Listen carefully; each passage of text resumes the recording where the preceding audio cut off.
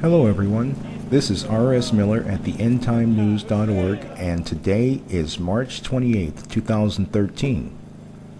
Russia stages massive war games in the Black Sea. The Russian Navy in the Black Sea was ordered to conduct unscheduled drills early this morning. The naval training put in motion dozens of warships, military aircraft, and armored vehicles, and thousands of Marines.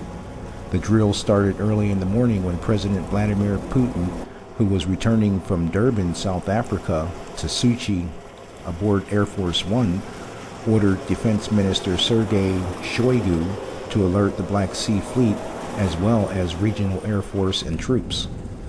Shoigu opened an envelope delivered to him at 4 a.m. Moscow time and only then learned of the planned war games.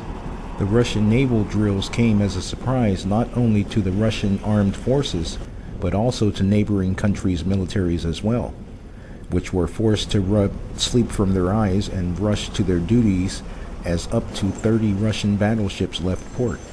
The battleships operating from the Russian naval base in Sevastopol in Crimea, Ukraine, were also alerted.